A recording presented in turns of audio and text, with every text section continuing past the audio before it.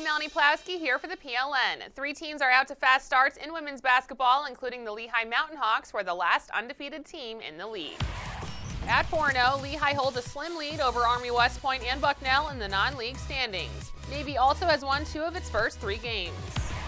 The reigning Rookie of the Year, Bucknell's Jackie Klotz, was named the Lids Team Sports Patriot League Player of the Week after scoring 52 points in 2 wins last week.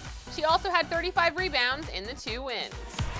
Teammate Caitlin Slagus was named the Lids Team Sports Patriot League Rookie of the Week as she scored a career-high 11 points in Bucknell's 76-46 win over Binghamton. Army West Point's Kelty Minato and Madison Hovren headlined this week's notable performances as Minato put up a pair of 23-point games, while Hovren scored a career-best 11 points in a win at Central Connecticut. Lehigh's Lexi Martin set a Patriot League single-game record last week with 23 boards at NJIT, and she leads the nation in rebounding with 18 per game. She also averages 19.5 points per game. There's plenty of live action on the PLN over the Thanksgiving break, and you can catch it all for free by logging on to patriotleague.tv. For the Patriot League Network, I'm Melanie Plowski.